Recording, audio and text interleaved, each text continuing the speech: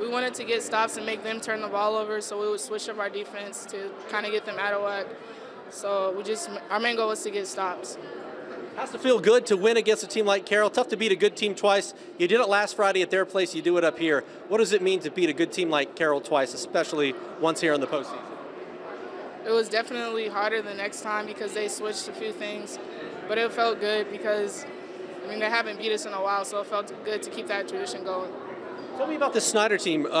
It seems like you guys are playing your best basketball at the most important part of the season. So what's allowed you guys to improve throughout the season where you can be a force here in the playoffs?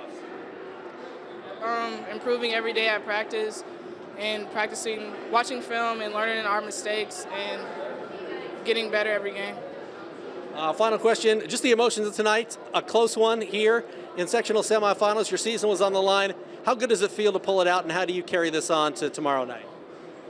It feels great, like our hard work is paying off, but we're not done yet. So we're ready for tomorrow, our next sectional game, and we eventually want to take sectionals and keep moving forward.